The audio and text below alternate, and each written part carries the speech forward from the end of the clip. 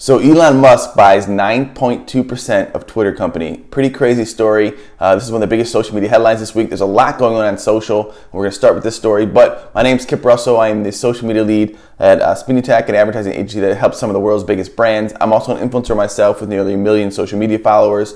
I live and breathe this stuff. Been doing it since the MySpace days before there was Facebook ads. So this is what I'm paying attention to for all the clients that I consult with and for myself, and things that are going to move the needle within my social strategies. But also what's going on, what's changing within the social media landscape. So first story here is Elon Musk buys 9.2% of Twitter. No one knows really the reason behind this. Is it just a power move? Is he a stock dump? But he has been the most vocal about Twitter maybe than all social networks in his interviews and all that other good things. I'm excited just to see what it does if he pushes the needle here. Twitter's an amazing channel. I spend a lot of time on it only because I think it's really the water cooler of the world. So if you're trying to figure out what's happening in any cultural event, any news story, dive in deeper, find unique points of view, Twitter is going to be that place. Again, it can be like any social network, a dumpster fire of craziness, trolls, and hate. But it's an amazing platform, and really, I think out of many of the social networks, has carved out its place in the universe of the social world. And I think, if anything, maybe this is him hedging his bet so they can't take him off the platform because he now has a little bit of a stake in the company. We'll see how this evolves, but I think it's a crazy story. I'm excited about it because I really enjoy Elon as an entrepreneur. I want to see what he continues to do and see if maybe he helps get involved in the business. Twitter's at a unique point where I think it could explode a little bit in terms of growth if it does a few things right, so I want to see where this goes. Second biggest story I want to talk about that I think will really impact the whole social media landscape is Instagram is testing a new full screen main feed of feed posts. So this doesn't mean everything's going vertical. They're just making each post in the feed basically fill up the phone, and then when you swipe, just like TikTok, it moves quickly to the next thing. I think I've been saying this in the beginning of this video series that TikTok isn't just winning because of the content and the creators there. It's winning because of the speed of the news feed. One swipe, you're on to the next great new piece of content, and it really allows you to stay in the rabbit hole and increases watch time. And I think when you went back to Instagram, back to Facebook, the news feed feels like a dated experience. And I think for the younger generation and the generation now that's just immersed in social, speed is the winning game. That's why stories were so successful. Lots of people put out content that we're never going to be interested in. So the faster we can get away from it, the better, and move on to something that we're interested in. So again, everything's moving to that TikTok type of gateway drug type content. Netflix, Spotify is doing a similar version. We already have YouTube Shorts, Idea Pins, obviously Reels. So that leads me to my third story that I want to share with you guys, and it's really the success of Facebook Reels. We know that Instagram has Reels. Facebook has now launched Reels out to into Facebook newsfeed. If you're not posting your TikToks or your vertical content to Instagram Reels, Facebook Reels, Idea Pins, and Shorts, you're losing. These are now the things triggered in the algorithm as they get these. They want these placements to be quality placements, lots of eyeballs to run ads against.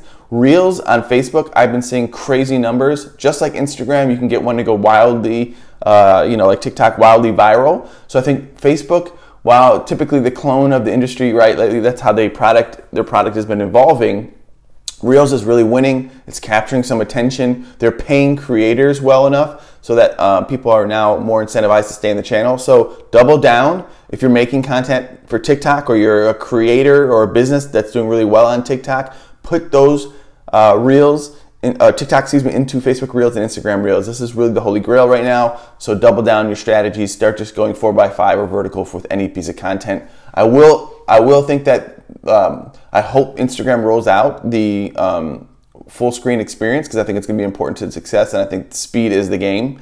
And I think no matter what platform you're on, the newsfeed's going to have to evolve with the changing attention span. The next thing that I think is important, and I think it's a bigger part of your strategies, TikTok is testing watch history to help you track down a clip that you really wanted to show your friends that you forgot about. I say this to all my clients. 85%, maybe 90% of consumers are what we call lurkers on social media. They barely post, they rarely even engage with content. They more just passively view and scroll all day. And watch time is a big reason TikTok has been so successful. They see, are you watching 100% of the video, or 80% of the video? Are you watching the video 2 or 3 times because it's super funny and it's interesting to you? Then they'll show it to more people.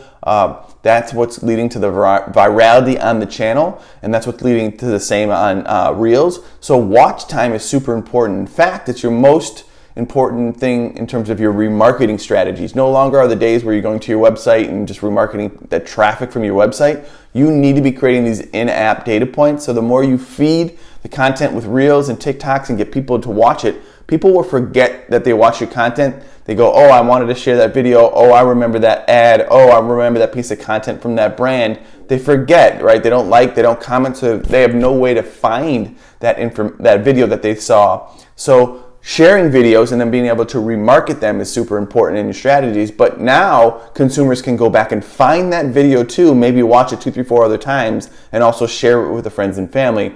To me, this is going to be huge. I think it exposes more who we are as consumers, and I think it's going to be obviously great for their data bandwidth, but I think super important moving forward. And I could see this making a lot of sense on any social network. That history to find stuff, I think, is important. It's like a text chain. Sometimes you want to go back and find that funny photo and reuse it again. Content will have more virality this way, and better for marketers, so we can continue to remarket off that content.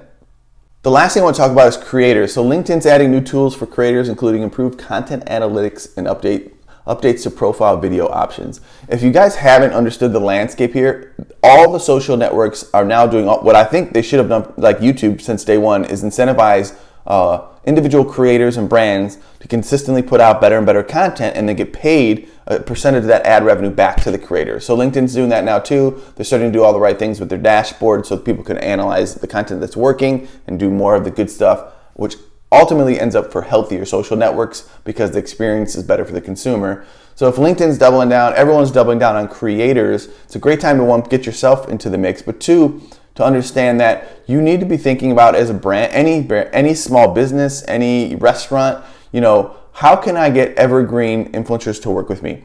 I think, are gone are the days of ad agencies making all the creative for you, that they need to also help you partner with evergreen creators, because influencers are a mix of your production budget and your media budget, right? They're making content that you can syndicate in your channels or ads, but they're also super valuable to getting the word out and building that authentic credibility and help you grow followers.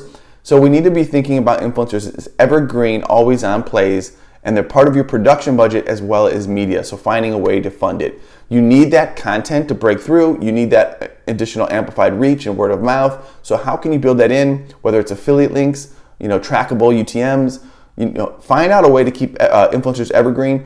Ultimately, it's saving you money because you don't have to do photo shoots and all sorts of things that can be really hard to scale for lots of businesses. So think of influencers differently, think of creators differently, and now that these creators are getting incentivized in multiple ways, you're gonna have lots of creators being able to afford to make content for you on a full-time basis, and the game has changed. Once again, I think that's all the news I'm really paying attention to this week. If you have anything or want to share, put it in the link below. Appreciate your time, and have a conversation, and let's see where Elon goes with this Twitter purchase. Later.